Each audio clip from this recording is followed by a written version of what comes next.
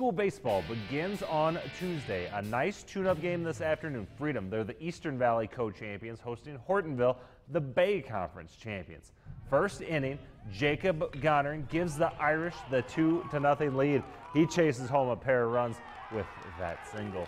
Hortonville, though, gets those runs back in the third. Jake Diedrich starts the scoring with the RBI base hit to right field. The Polar Bears get 5 runs in the inning. Connor Hafeman caps the inning with the sacrifice fly.